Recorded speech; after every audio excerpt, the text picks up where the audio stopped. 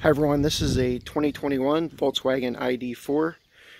This video is going to show how to switch the rear 12 volt outlet from only being on during ignition on to being on straight off the battery all the time.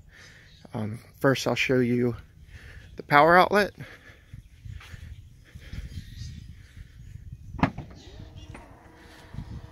And I have just a standard USB charger plugged in.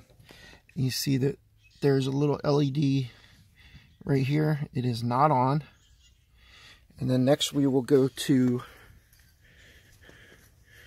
the fuse access panel. This fuse access panel is located to the left of the steering wheel.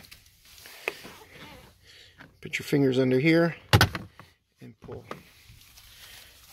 If you have a pair of needle nose pliers, this will suit these needs best. Of course, the key ring for the key fob got stuck on my needle nose in my pocket. So,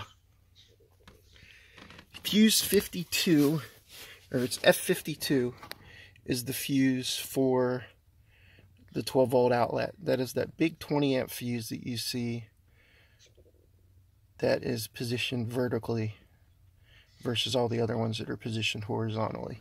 So we need to pull it, and if you look, there's two different slots you can put it in.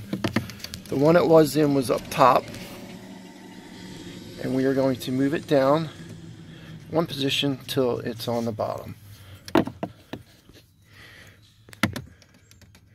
Make sure it's seated fully, which it is, and then we'll go back to the outlet, and if this is done properly, you'll see that the little LED light is now on.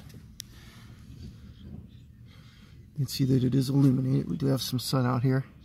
Excuse all the pollen on the car. It's spring in North Carolina, and